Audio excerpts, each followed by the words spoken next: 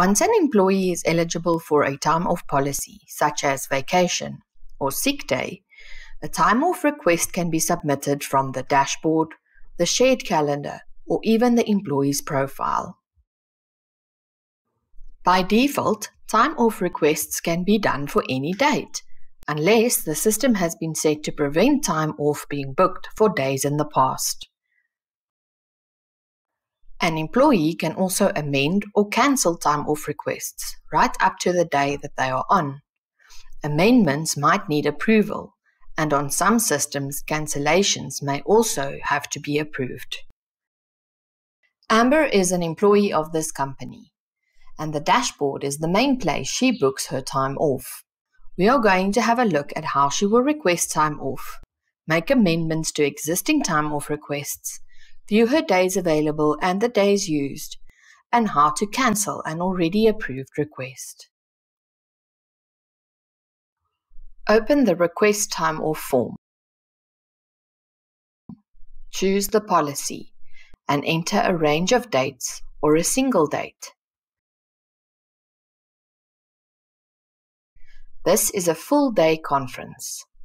Entering details is recommended for this policy. Click on Submit. Amber immediately remembers that the conference is in fact over 2 days and she needs to correct her mistake. In Upcoming Time Off, you can view and edit the details, change the dates of the conference, and submit changes for approval.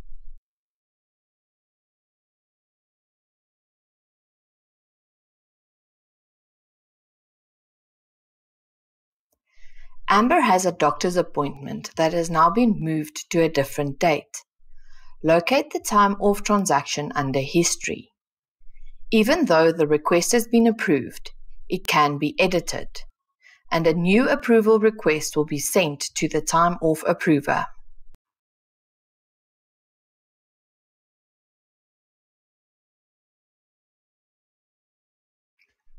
On the employee's dashboard, in the My Balance section, it shows all the time off policies that have been assigned, and the balance available and the time used for each of the leave types. The time off details can be seen in more detail by clicking on the My Balance heading. The time off summary will display. In the time off details section, all the policies are listed and shows the accruals and any days carried over. You can also check who the time off is approved by. Under Time Off History, you can see the sick day for Amber that has been awaiting approval. It can be viewed, amended, or cancelled if required. On the shared calendar, Amber and her team can see her time off requests. A vacation that has already been approved now needs to be cancelled. Click on the time off booking to open the details, and click on Cancel. Enter a message and click on Cancel Time Off Requests. A notification will be emailed to the approver.